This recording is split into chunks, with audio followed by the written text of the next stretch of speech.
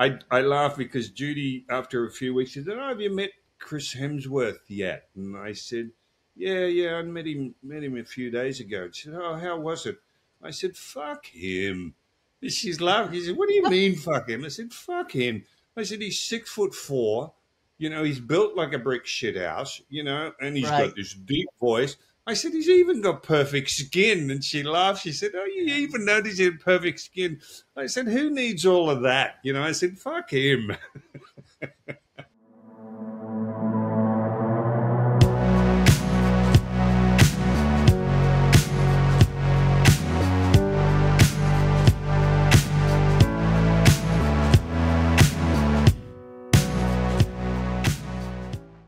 Hi, everybody. Hi. Welcome. I'm Keith Vitale, and welcome to Sidekick Podcast.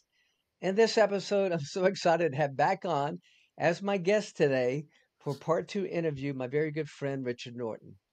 Let me tell you a little bit about him before I bring him on. Of course, he's a world-renowned martial artist. He's an actor. He's a stuntman. He's also he's a fight choreographer and sometimes even a second unit director.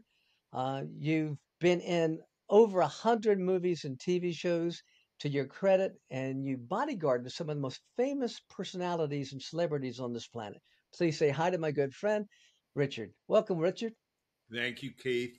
Thanks for having me on again. We'll have another fun session, I'm sure. We were laughing with your producer there, Dax, about how I love talking with old friends like you because we're both like big kids. We just get so excited. We start reliving some old moments, and I hope the audience understand that we're giggling away like kids and everything. But I hope they enjoy it just as much as we do. Wonderful. Well, again, I want to apologize because the first episode, even though it was out all over social platforms, it was for me personally. I wanted just to reconnect with you and share stories. And my God, did I have a great time! I didn't even care. I just enjoyed myself so much, and I loved hearing the stories about you working with, of course, Chuck Norris and on Octagon, and then working with Sammo Hung and Jackie Chan and Yong Bao, and oh my gosh, it was such a treat. But what I want to start this podcast for the fans because I know so many people are going to be so interested in what you're doing now and some of the very popular TV shows and of course movies you've worked on. And again, I am a martial artist, but I'm a movie fan first. I love, well, maybe not first, but I love movies and TV shows. And one of my favorite shows of all time, is Spartacus. And so when you were on Spartacus, I had no advance notice. No one did. And all of a sudden, there was millions of martial artists that are so proud of everything that you've accomplished. And there you are. So I just wanted to talk a little bit about your experiences working on that. But let me just say this first, and then I'm going to let you talk. I grew up in Italy for 4 years. My dad was in the service, and we're Italian. So my dad would take me to the Coliseum and play in the Coliseum. Now, I don't know if that had any influence or impact on my life, me becoming a fighter later on, but it probably did. But if you said, what show, if you could pick any show in a wish list, what show would you like to be a member of or a cast member? It would have been Spartacus. Now, I would have to gain some weight and gain some muscle and look like you. So it could have never happened. But you were there. What was it like? Did you have to get trained for your sword fighting? Did you have input in your choreography? Just go through that if you wouldn't mind. Yeah, no, there was a. I had worked with this Rick Jacobson who I had worked on a movie with. That's kind of how I ended up being on Spartacus. He remembered working with me. I guess they contacted me, asked me if I was interested in doing an episode of Spartacus. And by the way, same as you. I mean, I was always, I watched some of it and I thought, wow, what an amazingly well produced show. You know, the action was incredible. And so I jumped at the opportunity. And by the way, this Spartacus, when I went to do that, it was shot in New Zealand. Was just before, was a month, I guess, or a month and a half before I was due to head off to South Africa to start work on Mad Max Fury Road. Wow. Hence, when you see my character in there, the long hair, and they added some stuff because they wanted to shave my head. And at that stage, I said, I don't know what I'm supposed to look like for George Miller in Mad Max, even though, as you know, I was doing the fight coordinating, but I was also playing a role in Mad Max. So hence the look that came up. So off I went, and I tell you what, I was blown away with the professionalism, as I've already said, of the production. And there was an incredible amount of work that went into the sword play. They used to have boot camps, that I wasn't a part of a whole lot of those. And luckily, I had some experience with weapons, of course, not so much this type of sword we would use in Spider, because as you know, a weapon's a weapon, so at least you got an Right. understanding of movement and choreography. But they had ridiculously long boot camps for the whole cast, to again make sure they looked skilled. They didn't look like they'd picked up a sword for the first time, and that just added to the character and how much you believed. So I just went along. They choreographed stuff. Input, yes, I had a little bit of input into what my character was doing, which is always important because, as you know, a fight choreographer, and I go through this myself, I can choreograph what I do well. It doesn't mean that's what you do well. And it's Right. very important when you choreograph to find out what the actor or the person playing the character can do. And they, of course, did that with me. The gentleman I worked with and did the sword fight with was just incredibly professional and talented himself. Not an athlete per se, but when you get actors that are just absolutely committed to their role, they'll just always pull it out of their hat, when it comes to a performance. And he was an incredible adversary in that role. And I was supposed to be an ongoing character, I found out, but because I had to leave to start work on Fury Road, that ended up with my demise, and I got, as you remember, I could kill with my own sword. That's that little How chestnut. long did that how long did that fight scene take with the swords compared to, working in the past martial arts films and not even comparing them to Hong Kong films, but just basic films?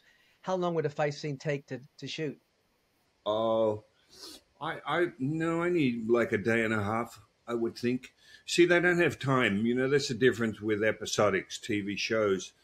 They're on a schedule and it's like a freight train. With a movie, you could go, as you know, a week over, depending on the budget. Some movies go Right. months over, and you have time to add texture to whatever you're doing. When it's a series, they're on such a tight schedule that you get what you get. They don't have time to muck around, so the fights and everything are pretty much when the actor gets there. If you're not a part of the full-time crew and you've had a chance to learn choreography well before, once you jump off the plane, you've got a couple of days to get sort of into the mix of it, and then you've just got to be ready to shoot. So it was a very short amount of time.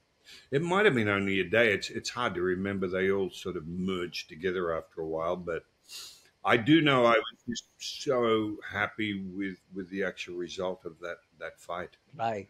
Right. It was fantastic. Did they Thank shoot you. a master and then come in for inserts, or how did they do it? Yeah, generally, as much as you can, you shoot a master. Again, with that, we would have shot that in sections, and it's a little bit more like Hong Kong style, where they'll shoot a certain amount, and then they'll move the camera, and then in other words, they're almost editing as they go, which, by the way, is far better for us as performers, because, as you would know, to do a master of a fight like that non-stop is pretty hard and it's pretty taxing. What? You got to remember every move. And again, a lot of the times they will do that because there'll be pieces they can use. You know what I mean? They kind of get the Right. overall story of the fight, and then most of the time they'll go in and get over the shoulder, insert shots and everything else, and fix it up. But yeah, I again, it's hard for me to remember exactly the steps of that shooting, but I think I remember it being in stages. But they already knew what the fight was going to be from start to finish, as opposed to when we talk about Hong Kong movies, they don't even know after the first half dozen Right. moves what the next moves are going to be. Hence, it taking a lot longer. Well, that's nice. Did you happen to work at all or have any scenes with Lucy Lawless by any chance? No, I didn't. No, no, Well, that would have it's been kind of fun. naive. Yeah, it's kind of naive for me because she's from Australia, just to assume you might know her because it's a big country. It'd be, but I know she did Xena and some other roles. I didn't know if your paths ever crossed in action films. No, no, they didn't. Of course, I knew of Lucy, from Xena, but I've got a feeling she was a Kiwi. I think she's a New Zealander. Oh, I'm oh, I reasonably see. sure. Oh, I But see. no, I didn't, and I don't know whether I even knew she was involved in the series that much because I didn't know that much about Spartacus, before going on it. It's sometimes Wow. after the fact that you learn, who was there and who you might have known, and who also, as you say, would have been great to spend a bit of time with and meet. But I didn't get to do that Yeah. with her. Oh, that would have been awesome. I would have loved that. We were excited because there's millions of martial artists around the world, and we expect our martial arts film stars to be in martial arts movies.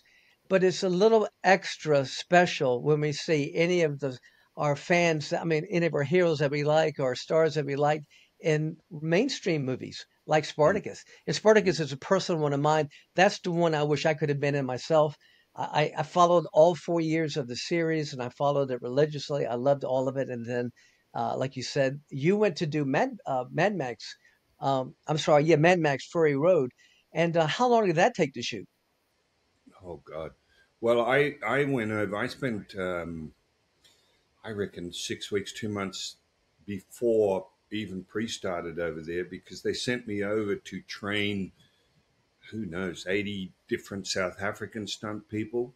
I had to go over there and start to train them and get them ready for auditions because we needed to train them up. And then I had a little audition scene, a fight scene that I would teach them, and they had to be put on tape in order for George Miller to then decide if any of them was suitable for certain characters or where they would fit into the scene. So I was there, excuse me, long before the actual main shoot started. So I reckon I probably spent 8 months over there. And we shot that in Wow. Swakopmund, which is a town that in right down the bottom of Africa, used to be part of South Africa. It was a German colony. It used to be, hence the word Swakopmund, and an amazing experience, by the way. But this is a whole other story. So yeah, I was there for probably 8 months, and that the whole thing, the whole movie, was supposed to be shot in Australia, in the areas that we shot the very last Mad Max that I worked on. But they'd been there for ages. They'd prepped the whole location and everything. And because it was supposed to be post apocalyptic, no trees, no flowers, they had an area, that you could drive in 100 Ks and not see a plant. Well, they got unseasonable rains in this more of an outback area of Australia that caused grass and everything to turn green. Oh, shoot. So it was a sudden decision by the producers that this is not going to work. So they put all the vehicles, shipped them over to South Africa. That's why we ended up in that location, in South Africa. Because when I flew into this particular area and landed, it was like landing in Alice Springs. And Alice Springs for us is in the center of Australia. There's no greenery; it's all barren and everything else. And I looked around, I couldn't see a tree, I couldn't see a plant. I thought, oh God, no wonder they want to shoot here. But that's what prompted the actual move and the actual shoot being in South Africa. Well, I shot a film in South Africa with John Barrett, American Kickboxer One, Of and it was course. plush. It was beautiful, jungles and Johannesburg and Durban and all of that. So I can imagine the difference, what you're saying in there because South Africa is so beautiful. Yeah, and of course, even when we were there, were areas with had a lot of foliage and greenery and everything, but there were also just desert like areas. We worked in one of the first, I guess they say it's the first deserts ever on Earth, meaning whatever happened with the climate, that became one of the first arid sort of deserts. I'm forgetting the name of it, but it was, but you also had greenery and everything else, but it was an amazing experience just to be in a place like I always, as a kid, wanted to go to Africa because I used to watch probably like you Tarzan movies and everything else, and I was just intrigued and loved the idea of being around and being able to see like elephants and rhino and Yeah. buffalo and all that. And I remember we ended up going out on horseback in amongst zebra and wildebeest, and no lions, by the way, in this particular area, thank God, because otherwise I mightn't be here now. But I just thought, again, who gets to do this? I'm riding in amongst sort of African wildlife. Well, I thought, wow, wow, what an experience. let me ask you. So you were one of the coordinators on the movie. Did you have a chance to work with Nicholas Holt? Am I Oh, of saying his course, last name right? yes, yeah.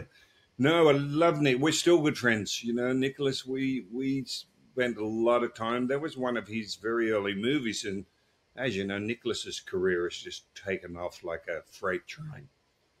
I'm a big fan Wonderful. of his. He's a beautiful soul too. He's the loveliest person. And I worked. Where did I ended up. Funny story. Part of the training I think I did with Nicholas. We're doing a bit of grappling, and I did a particular move where it's a takedown. Do you know what I mean? But you control the arm, and I ended up, I guess, dropping it on his shoulder, and I didn't know till I saw him a year later that it took 6 months for his shoulder to get better, and I felt so bad. I thought, oh shit, that's a big no. Considering the job I do, that here I am banging up one of the lead actors. But anyway, Yeah, that's a no-no. Well, anyway, I followed his career because I saw him in it was like the Jack and the Beanstalk or something like that. Remember, he played that role where he goes up the beanstalk. And I right. remember telling my wife, Kathy, I said, that kid has it. He's going to be a star one day. He just has it. And he did. I just watched this whole series with a TV series called The Great, and he is fantastic in that. So I really admire the guy, and that's wonderful you worked with him. How about, did you have a chance to work with Tom Hardy at all? Oh yeah, yeah, definitely. Tom, that was a wonderful experience for me too, because I started working with Tom, training him up in Sydney again when the film was just in very early pre-production.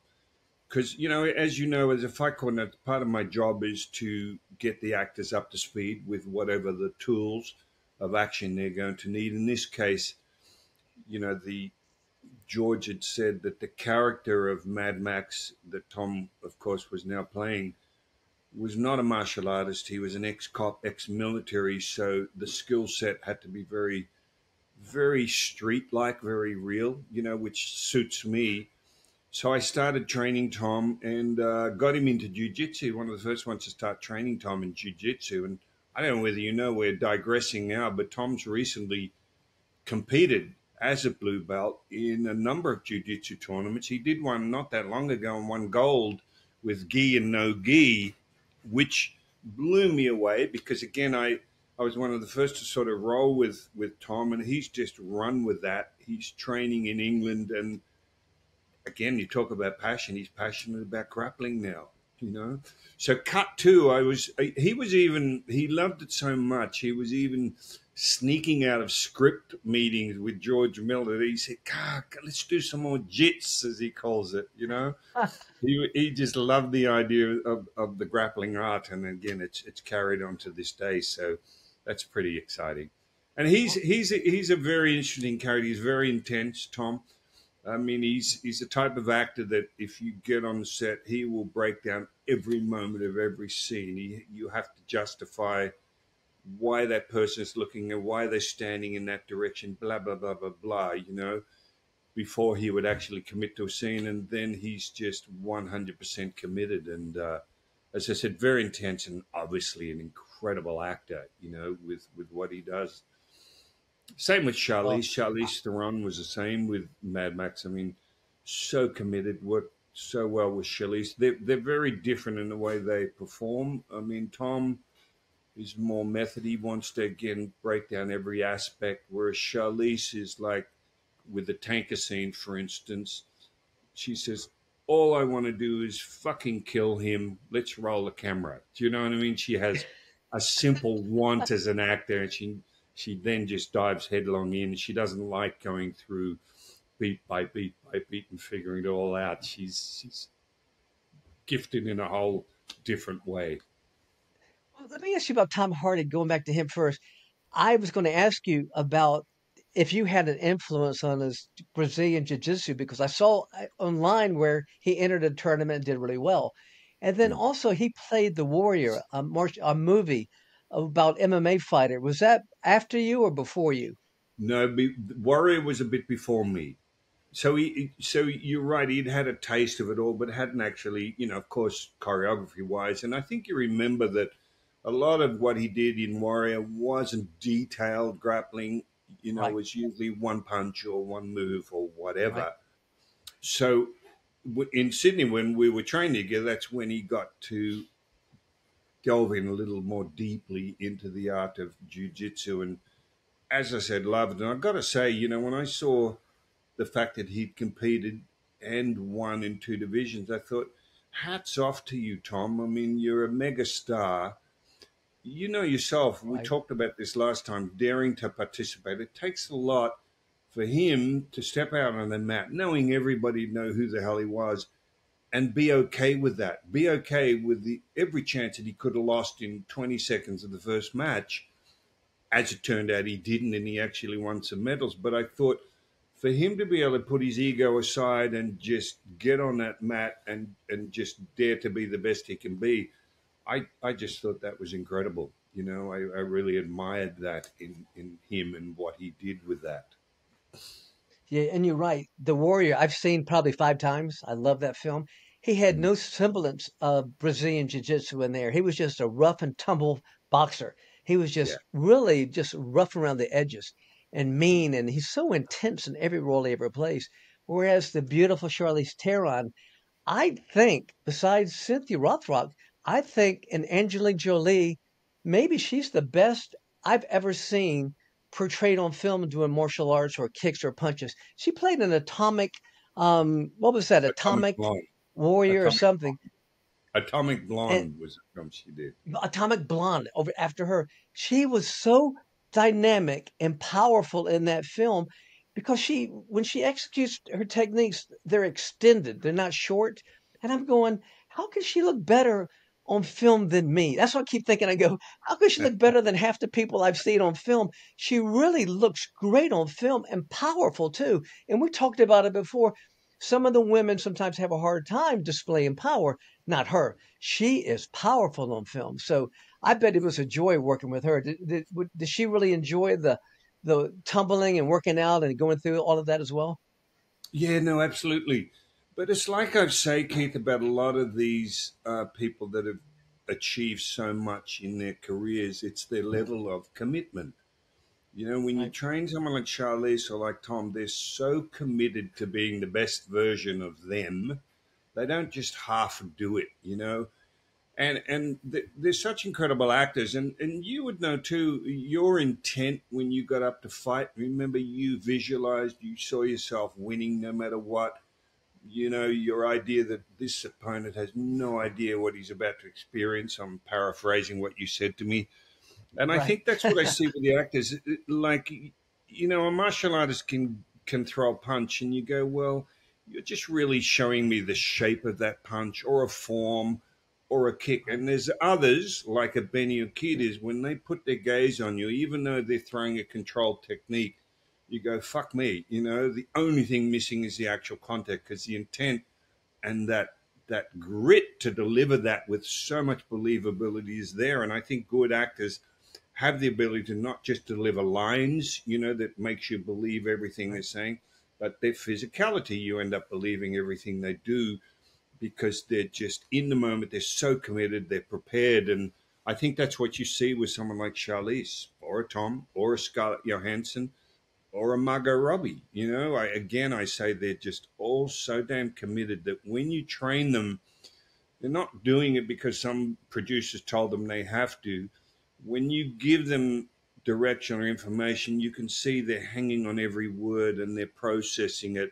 Wow. Do you know what I mean? Which is very different from something, oh, I don't want to do this shit, just Right. let my I stunt think it's double an, do it all. I think it's very enjoyable for them as well. I think it's expanding their horizons, and I think all of it because most people around the planet love martial arts, and those who get involved in it, they love it. But just the fact that you're doing an action scene, I think, even when they were children, they were going, "I'd love to be in an action film and do what I've seen, Tarzan or whatever the case might be." And now they're getting the chance to do that with you, and so I bet it's so fun for them.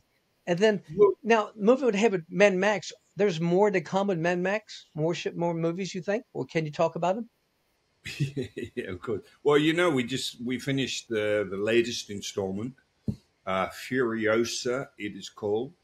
We finished that. I don't know how long ago, Judy. 6 months, whatever. 6 months ago, we had a big shoot, all shot in Australia this time. And it's really the story is about how Charlize Theron's character became Furiosa, as she was called in Fury Road. So Mad Max doesn't feature in this particular one. It's all about her journey. And because it's a prequel, it's apparently 10 years earlier, than Fury Road and the character you saw. They ended up casting Anya Taylor-Joy as Furiosa, meaning the younger Charlize Theron character. And she was amazing because I think Anya's probably 25, 26 years of age. Wow. And so again, it's a prequel, as I said, and it's going to be amazing, Keith. I mean, anything George Miller does, there's no Yeah. second gear. It's just full on. It's the biggest movie that's ever been shot here in Australia. That's for sure. And for those who don't know, Anya Taylor Joy, and I'm sure they do now because she's doing so much stuff. She was in the Peaky Blinders series, but she was also in With Tom the Hardy, Chess. yep. Yeah, so she's the lead. Chris Hemsworth is the main villain in the Wow. movie.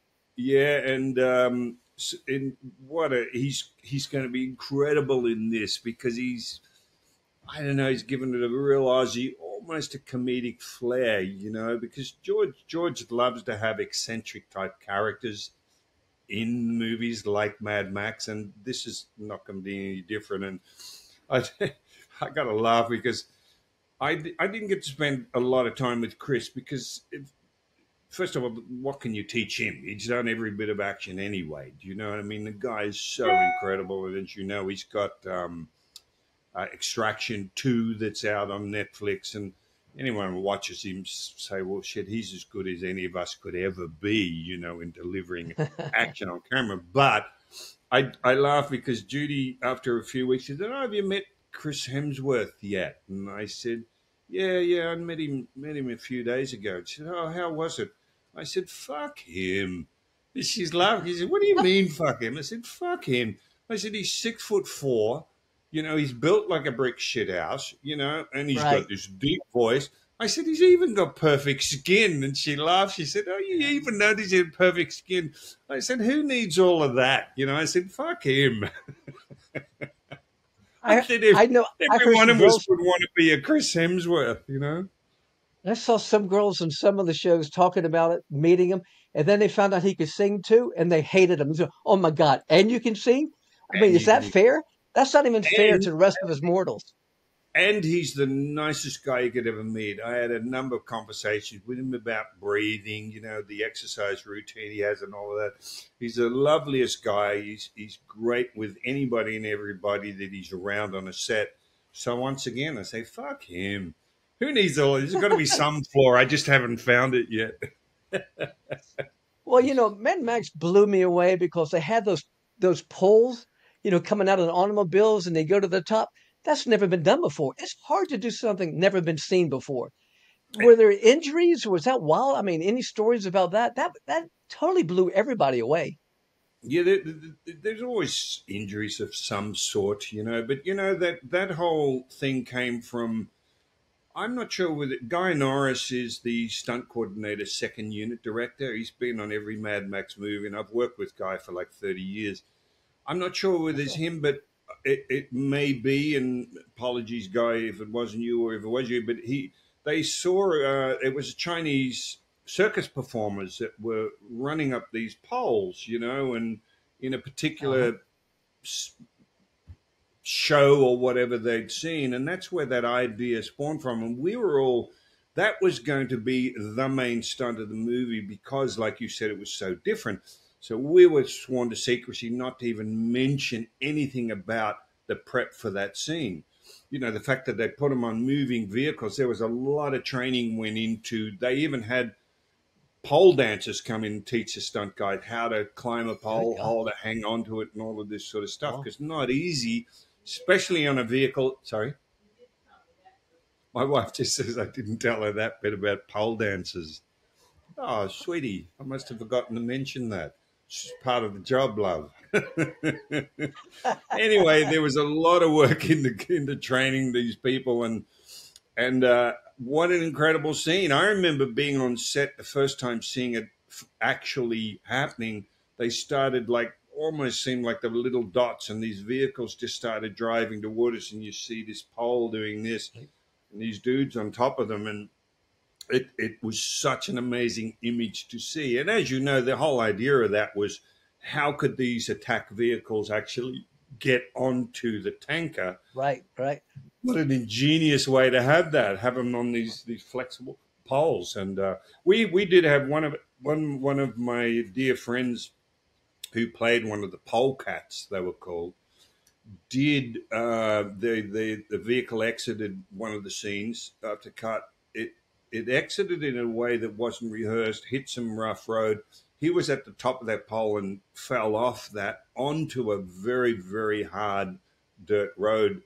Ended up, breaking quite a number of bones. It was quite a right. heavy injury. But that was standard. When you were in Mad Max, and on the first one, of course, playing the one of the Imperators, I was lucky I was in one of the lead vehicles, because if you were in any of the vehicles behind, you couldn't see past your hand with the amount of dust and everything being thrown up from the vehicles you're following. So we always said, shit, if somebody, and there were a lot of stunties that were strapped onto different vehicles because they're outside on top of and everything else. If anyone fallen off, you wouldn't know it until you felt the bump going over the top of them, because you wouldn't be able to see it. So there Well, was always an incredible amount of risk with doing those sort of stunts, which, by the way, as I think we mentioned the last time, made the film and the Mad Max film so incredible because it was what we term old school action, meaning every stunt was a real stunt person actually putting their lives on the line well, performing a stunt, which gave it such a, a grounded sort of visceral realness, to what you were seeing. right. So instead of being having a pole green screen in a sound stage, they were really on those poles driving around. That Really, it I blew felt. everybody away because no one had ever seen that before. We've Mhm. seen how many car scenes have you seen and chase scenes? Probably everybody's seen hundreds of them. That just it just captivated. You couldn't even believe what you were seeing. So that Yeah. how about have you have that? And again, this is a crazy question. One of my biggest guys I like in films is Mel Gibson. He started the Mad Max. Have they Mm. ever thought about writing somehow to get him brought back in or in flashbacks or whatever, or is he just totally divorced from all the Mad Maxes?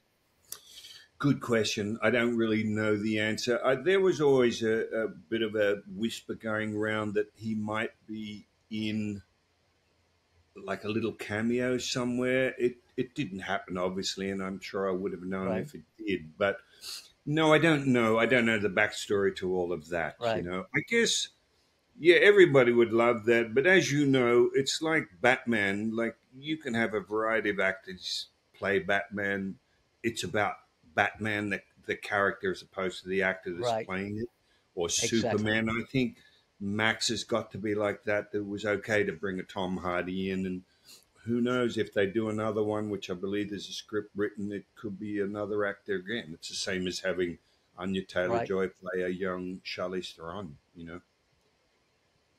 Well, I just want to talk about one more, and it's the Squid. Um, I'm sorry, Suicide Squads. I don't know why I say Squid. The Suicide Squads. There was a couple of them. I don't know where Squid came from, but those movies were so just out of the ordinary as well. But I don't think Margot at the time Robbie was as big a star as she is now. So how was she to work with? She seems to be a delightful person. Uh, I couldn't be a bigger fan, Keith. Not just because of her. ability on camera, but just her as a person.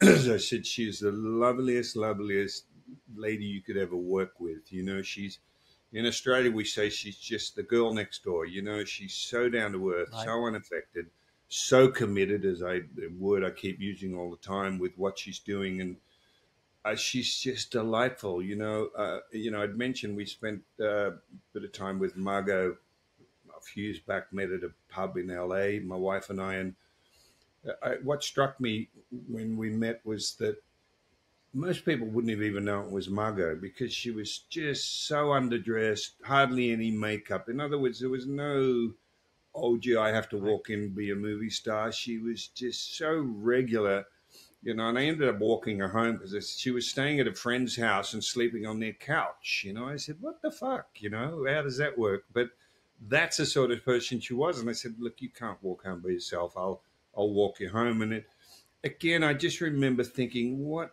a down to earth, just lovely human being. Polite.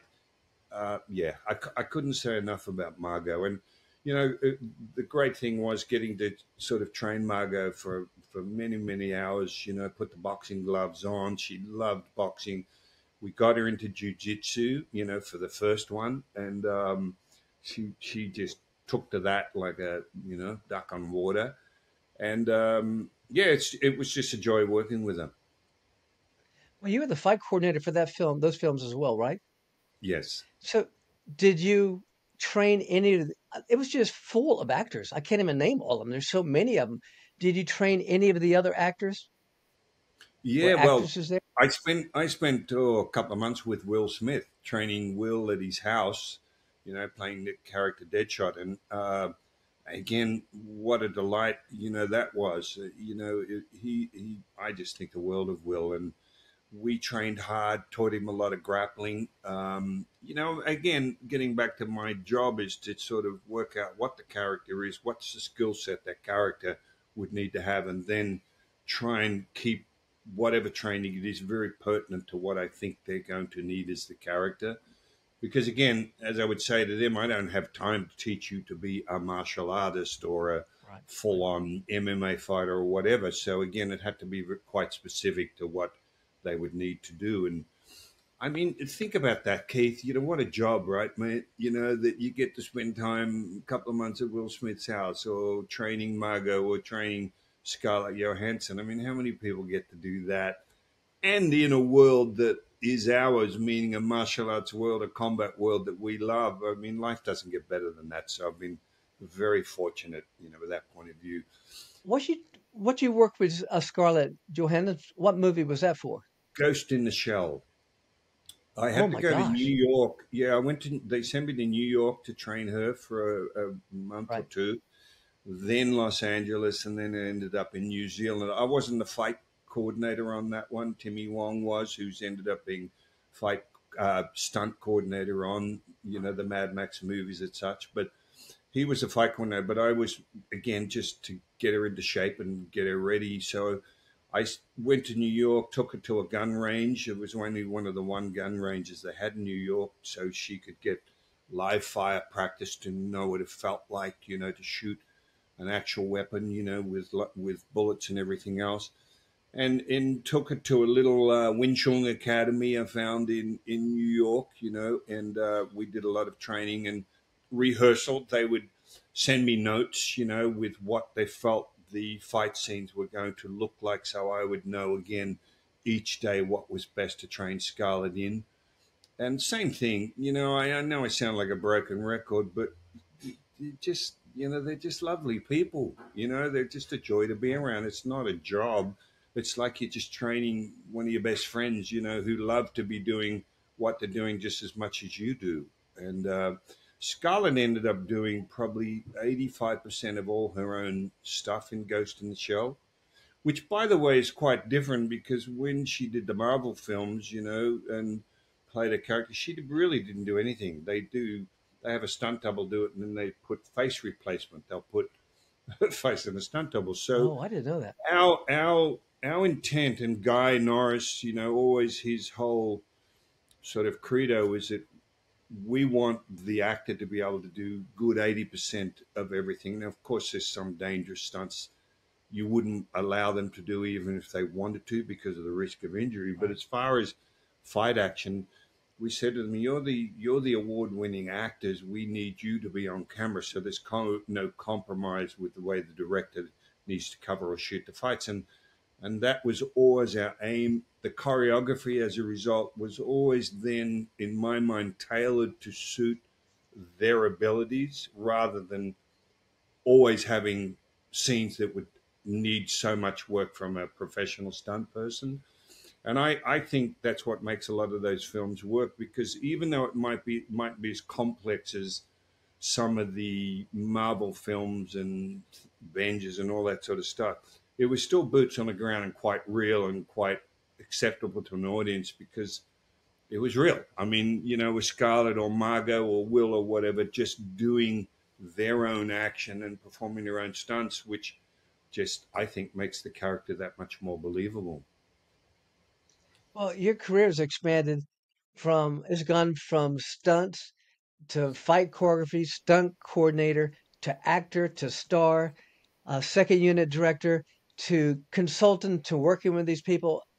If you had to choose one, which has had been your favorite in your entire career, which have you enjoyed the most? Or is it apples and oranges and you just can't pick one? From acting, starring, or working with these great celebrities. Yeah, I still like the idea of acting more. The fight coordinating and doing all that stuff came as a result, as you know, of starting in lower budget action movies, being on the set and having to learn as you go. The acting being almost a side skill that you had to pick up as you went because we were martial artists. When I started acting, I'd never studied acting. It was only when I got on set and realized, as per Right. Octagon, how much was into delivering a line that I started doing acting classes. But I because it was sort of a bit out of my comfort zone being in front of a camera as an actor, that really excited me. The action part was kind of what I did anyway, every day in the Right. dojo, albeit different because it's on camera. So I think the excitement of taking on a new challenge as far as portraying a character and everything that goes with that excited me. It still does now. The older you get, of course, the less roles there are. I used to laugh and say at our age, you're either playing an aging gangster or somebody's grandfather or whatever. So I ended up being more behind the camera, doing the fight stuff. And I'm absolutely fine with that because I'm still involving my martial arts and my passion. And there's not many people that get a chance like I've had, like you've had to actually do that. So I still feel very blessed. And by the way, Yeah. I've still, there's a couple of leads that I've been cast in, so I will be acting more. One of the roles is A Bullet Awaits You. It's actually an animation. We did a test scene 2 weeks ago. It's a western, and it's a phenomenal script. And I've never done animation. I didn't even know that it is. So I had to go in the studio. You have a little cell phone on your face that monitors every line, every movement of your mouth, and everything else. And they create an animated character, so it'll look like me, but again, animated. And I had a test scene they showed me, of what that sort of thing can look like, and I couldn't believe how enthralled I was with the performances. Even though you're not looking at an actual person, it's still an actor that delivered that performance. So I'm Right. playing the lead in that, and I'm just so friggin' excited about what that's going to turn into. It's in the very early stages, but and the What's funny, the name? what the best part is, Keith, I got to tell you, they wanted me to send headshots of what I looked like when I was in 30 because the character's supposed to be in his late 20s or 30. So I get no Botox or anything. I get to be 30 again. Oh, that's great. Can Yeah. you do they have a working title for that, or that might change, or Yeah, I think it's a bullet awaits you. And again, it's a I western. got you. He's in the Confederate Right. Army or whatever. It's That sounds American good. I like the sort of title. thing. Oh man, it's so exciting, and there's some great Well, shit in there, and I can't wait to do it. and you said you have another one too. Maybe you might be working Yeah, on there's anything you can another talk about. one called Last Call, where the character's a retired cop who's now running a bar, and all the goings on in this very rough neighborhood. It's supposedly set. It was set in a neighborhood in the Bronx, for instance, New York. I did suggest that maybe that's a little difficult with all the characters having to sound very authentic, East Coast and everything. So they have changed it to a bar that will be in Australia now, you know. But Oh, again, a lot of fights and everything in action and very boots on the ground, very combat ready sort of action, not people flying around the room on wires or anything like that. So it's a great character, and again, we that's on the back burner until we get the animation show done. But that's coming up, and as you know, who knows? We've still got Black Creek, which we talked about, right, Cynthia's movie at the end of the year. So it's exciting. There's still some acting roles coming up, and right. shit, mate, I'm 73. To be still actually on the set, involved in anything is Well, wonderful. I think you work more than the average actor in Hollywood. And I'm kind of naive when I say Hollywood because a lot of the roles are not from Americans at all, from all over the world, like you and Charlize and all these other actors from all over the world, New Zealand, especially so many coming out of Britain, so many great, from England I so know. have you ever thought about directing yourself? Yeah, I'd love to do that actually. I mean, and I had a couple of opportunities that didn't sort of pan out, but I would love the idea because, and I tell you why, it's only because what a great challenge. That's the next step. And because I've been Right, on so many movie sets and been around so many phenomenal directors, you can't help but learn. That doesn't mean I right, could pull it off. Who the hell knows? But I would love to give it a shot. It's a bit like, when you talk about working with the actors and doing fight choreography. I think one of the skills I bring, aside from being physically able to teach them martial arts skills, because there's a lot of people that could do that, is the fact that I've had to act. Now, let me say before any in the audience go, well, you're not that good, Richard, but we get by and you do what you can. And I've learned so much about what it takes to deliver a line, right, whether it comes out mediocre or not. So when I get with actors like a Margot or whatever, I understand the drama side of what they're trying to do. And we have a saying that a fight scene is it's non-verbal dialogue. In other words, even though you're not talking with him in the fight, you're still telling a story. There's a coming from what happened that initiated that fight. What's the relationship of who the lead is now fighting or not.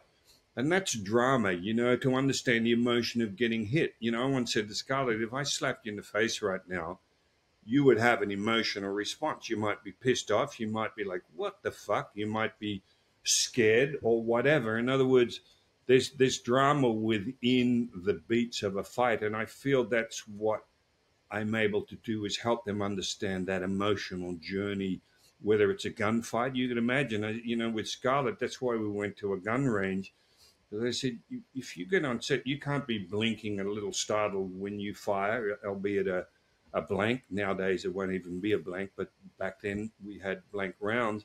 I said, your character has been doing this since they were this high. So you have to be so natural with your delivery and the way you aim and the way you shoot and right. everything else. Hence, taking to a live fire range.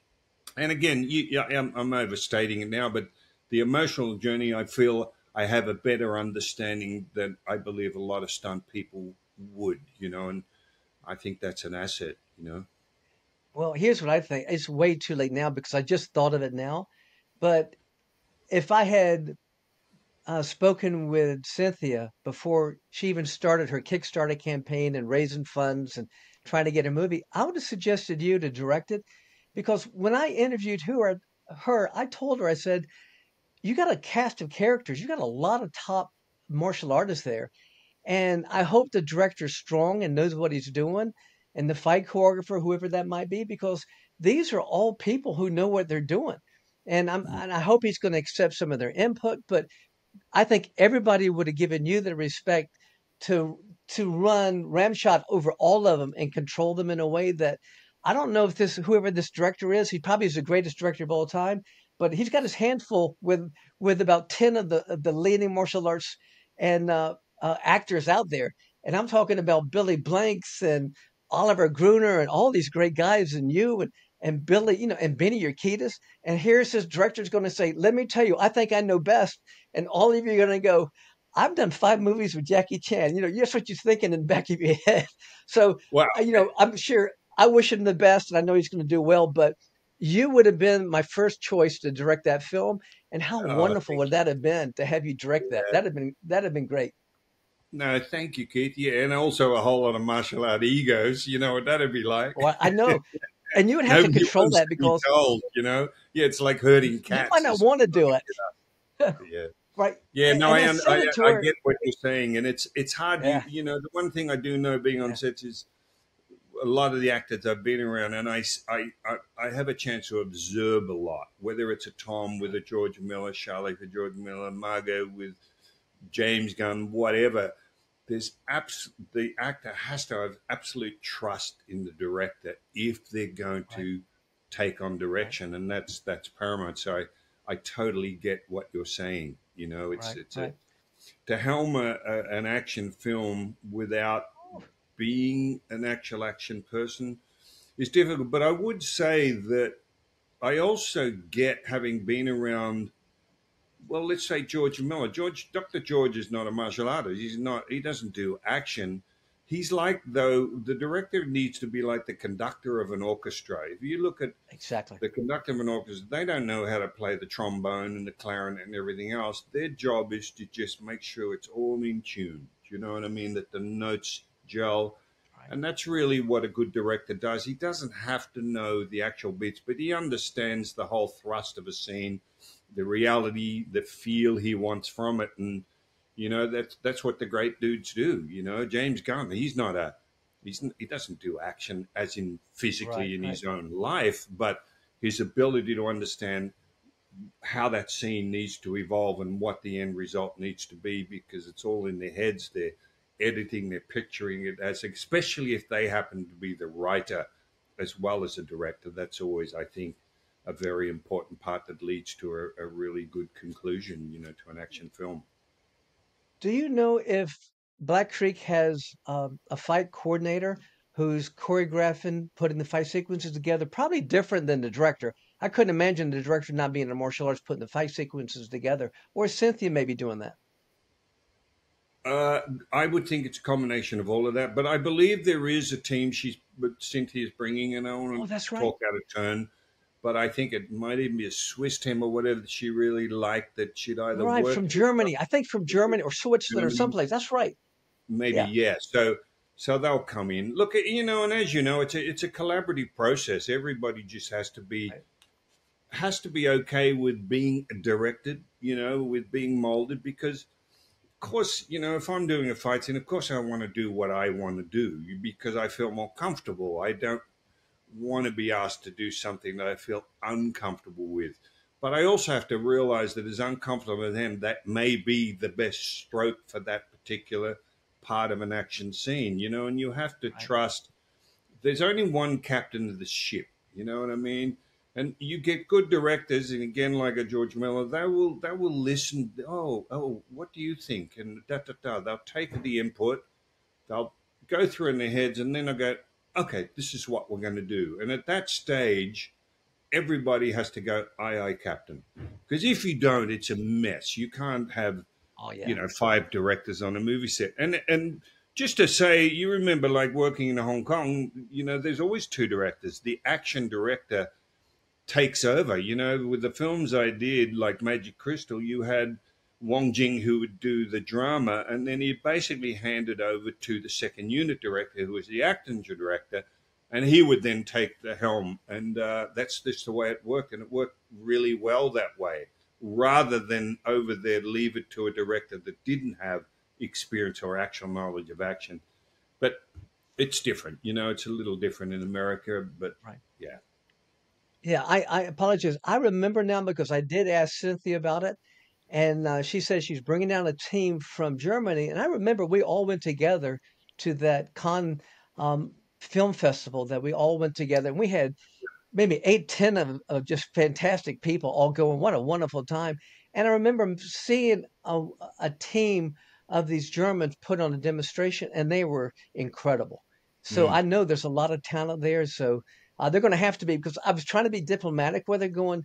Do you know you're going to have a strong personality to deal with Don Wilson and Keith Hirabashi and Oliver Gruner, and I mean, on and a Benny Urquidez. I went, I want to see the person who's going to stand up going, I know best, because it's the best of all time standing right in front of them. So, but I Yeah, think no. this team's going to be, I think they'll do a fine job. And the people involved in the film all have great attitudes. So I'm predicting the best for her.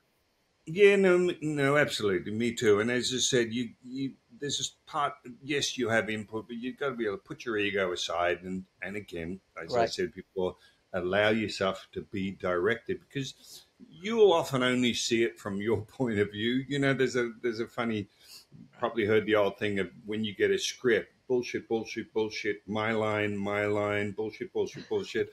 Meaning, all you're really looking at is what you're going to do and how you're going to come across. So you can right, often miss the whole picture, as it were. right, And right, good directors will always take input, and I believe anyway. They'd be stupid if they didn't, to just assess everything. It's like right. Octagon. I always laugh. When we brought up Octagon being one of my first movies, I was working.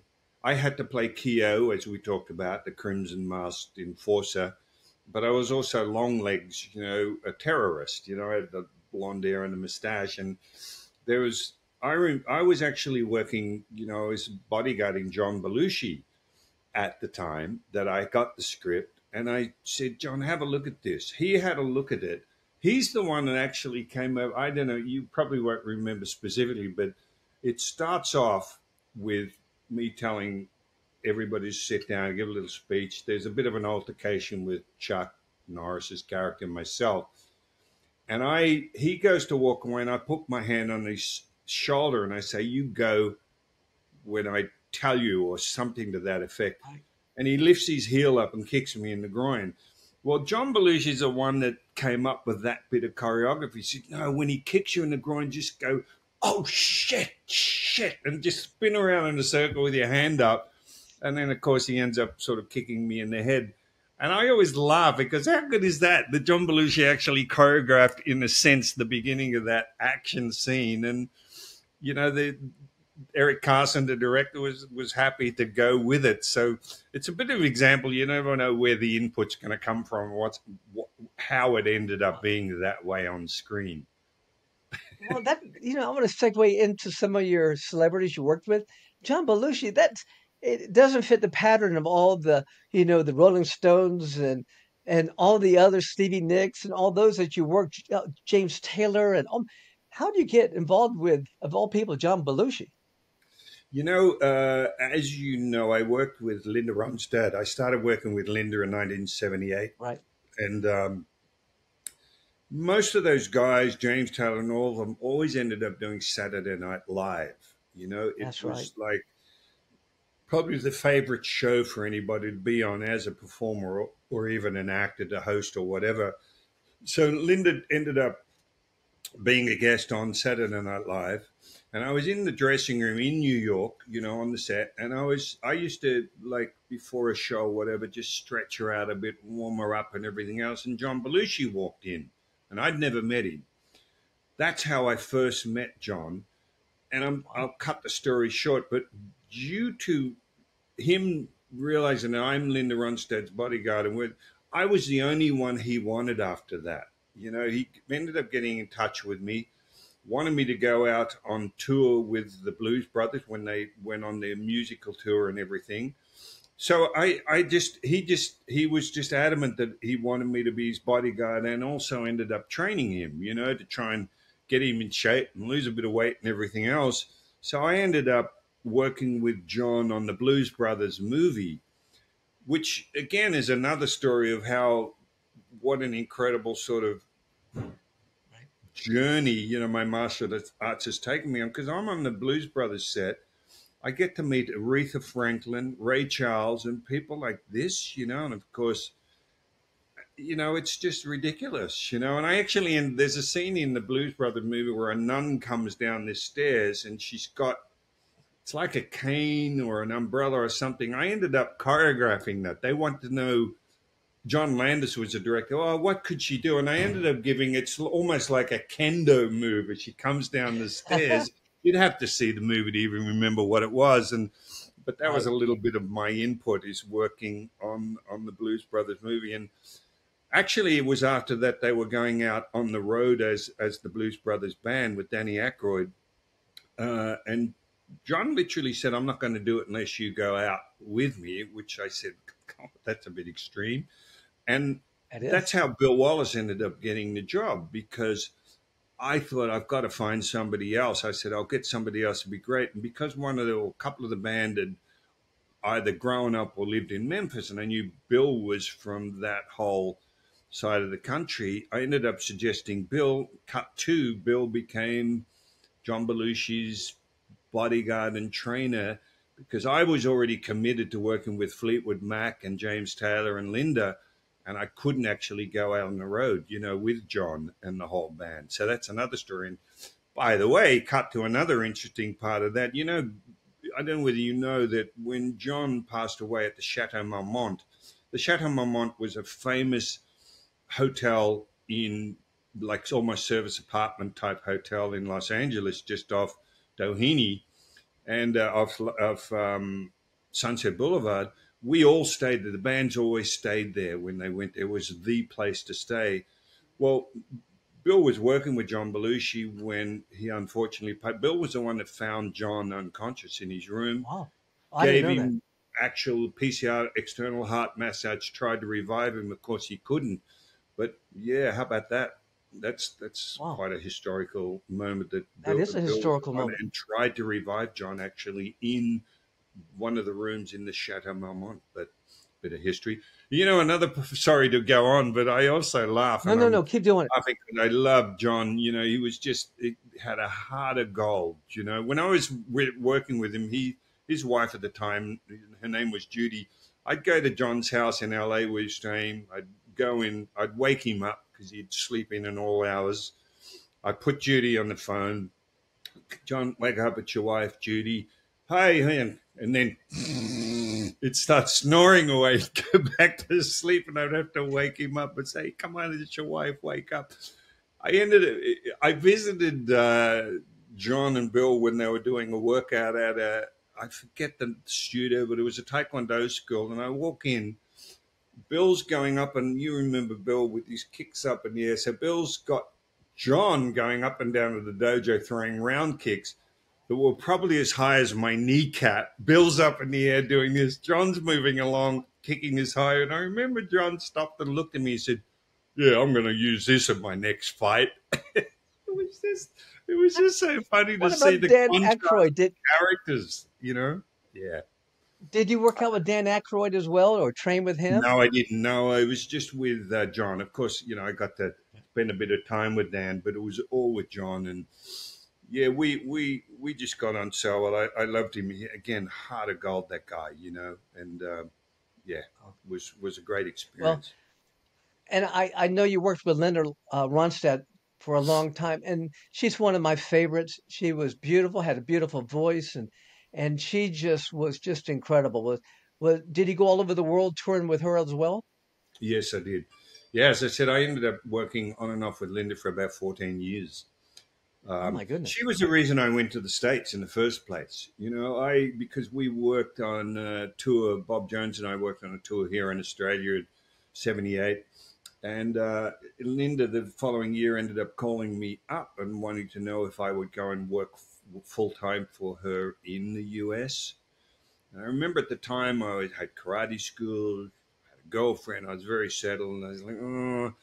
And cut two, and I think I mentioned this in the last interview. She was the one that said to him, "Look, why don't you try it? You can always go back Right. home." I think I mentioned that. So Right. off I went. As I said before, I can't imagine what my life would have been had I not dared to step out of my Right. little comfort zone Australia and go to the US, because everything is a result of that. And Linda invited me over to work for her. I ended up working with Linda and James Taylor. I was with him for 14 years as well, because they both had the same manager, and Peter Asher. We used to have Peter Asher Management. So I worked with both of them. And of course, having worked with bands like Fleetwood Mac, I ended up working with Fleetwood. I ended up working with David Bowie for 8 years. It was a whole, sort of melting pot of different artists that I was fortunate enough to work with.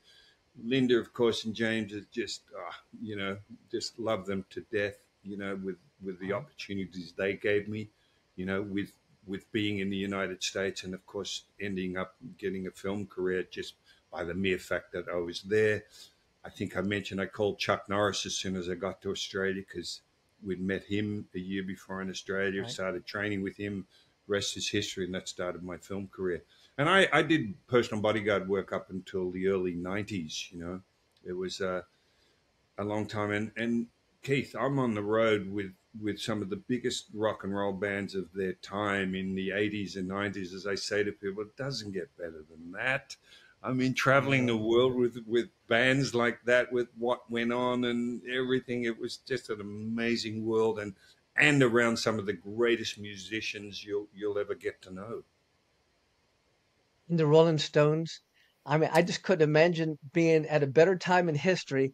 And when you would work out with all of them, would they want to just get in shape or spend time or bodyguard, or did any of them have the desire to learn some martial arts at the same time? Would you show them a technique here and there?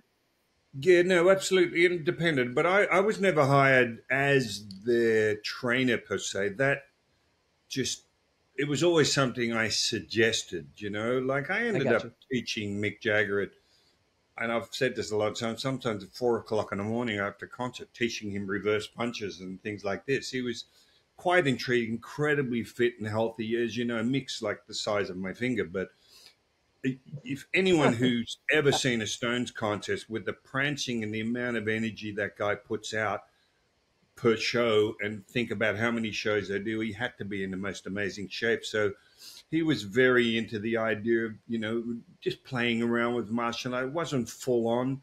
James Taylor, on the other hand, I worked he and Linda out as hard as I would work out any black belt, as far as stretching and push ups and sit ups. They just drew to that, because it, as you can imagine, being on the road for month after month, going from city to city, it's incredibly tiring and exhausting. Right. And so the idea of actually being on the road and having someone like me, and I became, we just became good friends. It was like, Friends. bodyguarding work with those sort of times. Yes, there were serious times to it, but you were almost like a babysitter. I was just their comfort zone. They'd go to a party, go to a club, of course, go to the shows. I was just there to make sure they were safe and okay. But I would go and eat with them everywhere and everywhere. So it was natural that I would suggest, Right. hey, we should get in the room and do some workouts, and that's what happened. I ended up going to Martha's Vineyard and training James Taylor when he was married to Carly Simon. I teach him the bow, the staff and different weapons. Set up a punching bag before each show. That was part of the thing we would do going into another town, and just so he could release a bit of Sure. stress or whatever else before he went on stage. So it was just a really nice fit. Like David Bowie, I ended up getting that because we worked. David came to Australia, and I worked, as a bodyguard for David.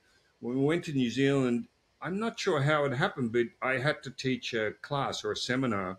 He ended up coming along and watching me teach this particular class. And it was as a result of my teaching that class that he said, I want you to work as my full time bodyguard.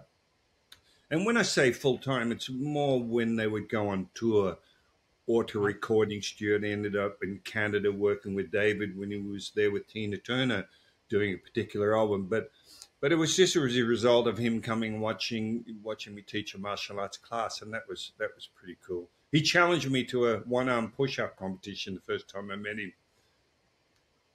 Of course, I beat him, but but he was also, Well, really I good. can see how you bonded with them. They're on the road. What they're doing is they're basically taking their best friend with them, who actually can also protect them if need be. But it's boring during the day. I mean, you're their friend and you're bonding with them, and I can see that. So, but I just want to, how did you make time? Because you said you did into the '90s, but you made close to 100 films and TV episodes. How did you schedule? I mean, that doesn't even make sense how you had the time to do both. Well, because again, it was, I would work with them when they were in the studio doing an album or on tour. Now they weren't always out on the road and on tour, you know what I mean? So Right. Right. in between all of that, I was doing movies, because I went over Uh-huh. to the States predominantly as a bodyguard. I had no aspirations to get into movies. Right. It was because of training with Chuck. Chuck wanted me to work in the Octagon and be his nemesis that I started the movie career. But as you know, a lot of those movies were shot in 4 weeks, 5 weeks. They're not like a Mad Max that takes Right. several They're not. months. Yeah. So I could fit X amount of movies and X amount of tours, in the space of a year. So that's how that worked, and it was just a nice blend for me. In the bodyguarding, I got a lot of work, as I think I might have mentioned, because I never looked like a bodyguard. I'm not like huge and like this. I could look virtually like a member of the band, and the ones that I worked with liked that because it wasn't a heavy sort of overture around them, if that makes sense. Um, and it's Right. getting talking about bodyguard. There's great little tidbits to all of that. Like for instance, I remember being in. I knew exactly where I was when John Lennon was shot. You know, and how this relates is, I was with James Taylor one time in New York, and I remember a fan saying, "Why does James need a bodyguard? We love him."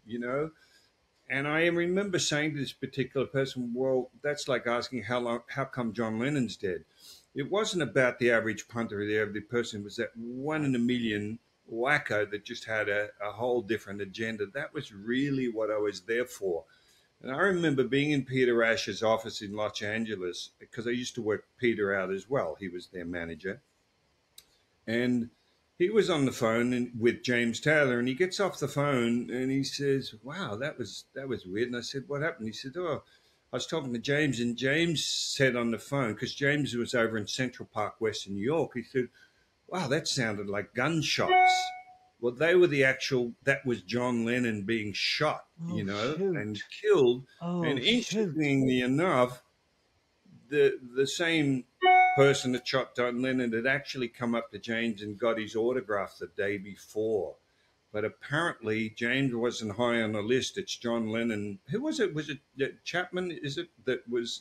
I'm forgetting now. Who the one that was responsible for John Lennon's death. But he had actually gone up to James and asked for his autograph the day before. That to me was an example of what my job was about. It was about that one in a million person. Now, Exactly. I wasn't there with John Lennon, but there were Yeah. there were times I was in with Stevie Nicks in some little town in USA. I remember getting out of the cars and I hear over the loudspeakers, "Everybody, please," as all the punters are going into the auditorium, we're getting out of the limos.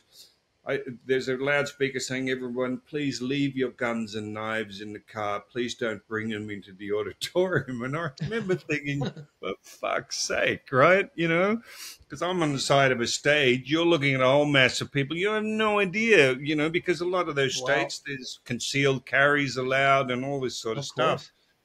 And that's sort of what you're up against. And there was one letter that Stevie had received basically threatening to kill her, and we had Secret Service at this concert because the same guy that had sent this, I forget whether it's a telegram or letter that to Stevie and threatening to kill her, had also sent a telegram at that stage, way back to then President Ronald Reagan, basically saying Oh, this cowboy's had his day and I'm going to see to it that blah, blah, blah.